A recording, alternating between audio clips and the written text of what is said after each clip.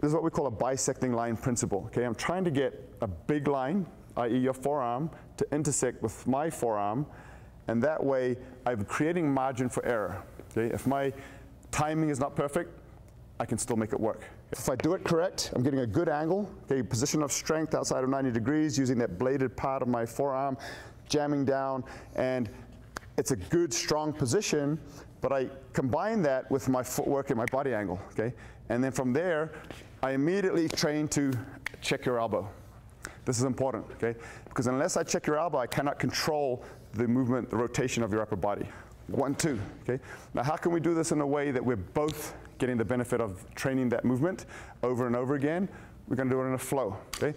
So forget about what's in my hand. This is not a knife versus knife drill. It's both of us training counter knife, right? We're gonna feed each other the attack. So you attack to me, I'm using my arm, 1, 2, I move, and then I'm gonna feed that to you, 1, 2, okay? And then you're gonna feed it to me again, 1, 2, and I'm gonna feed it to you, 1, 2.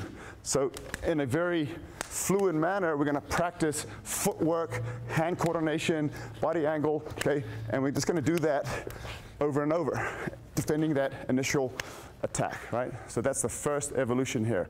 And in a short period of time, I find that officers, they do this for 5 minutes and they're just moving now.